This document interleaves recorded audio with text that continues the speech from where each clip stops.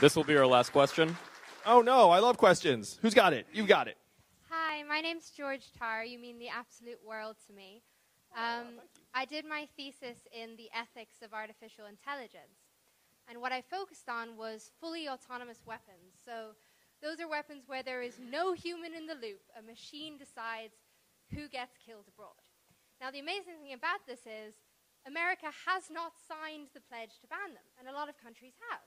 Elon Musk supports it, tech entrepreneurs support it, but America hasn't signed it.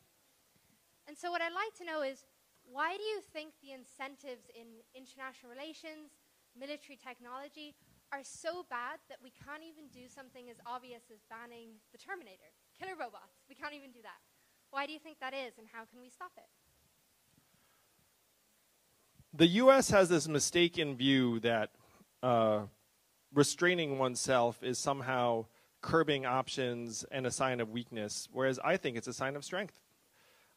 For example, I'm one of the candidates who has openly said I would adopt a no first use of nuclear weapons policy because we should not be the first country to use nuclear weapons. Some people in the military think like, well, you know, you always have to reserve the right.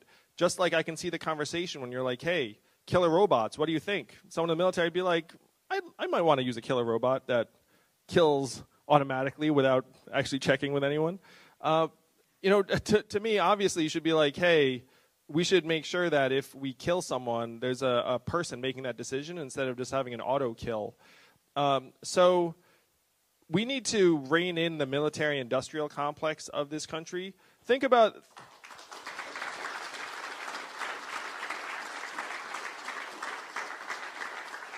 where we just were or really still are. 75% of Americans want nothing to do with war with Iran. So how the heck are we at the brink of war with Iran? It's because Congress has given its authority to declare war to the executive branch for 19 years and counting and said, you know, do what you want. As your president, I would repeal the AUMF. I would say to Congress, it is your power and your power alone to declare war.